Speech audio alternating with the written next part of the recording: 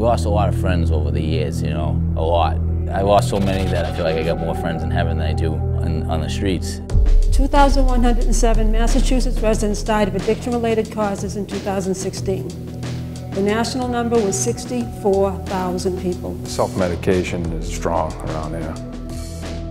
I was welcomed into high school with it. I remember this kid grabbing me and pulling me under his arm like, you know, here you go, buddy. If anyone messes with you, I got your back. All my friends did it. Everyone in high school was doing it. It kind of like fell in our laps, you know. One day I came home and the air conditioner was gone. All the air conditioners were gone. Rob, steal, take it from your parents. Robbing my mom, my dad. I mean, I was an emotional terrorist.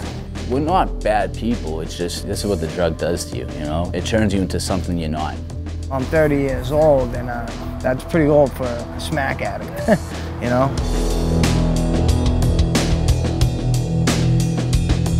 Do oxys, play hockey. Hot and cold, Xanax, Valium.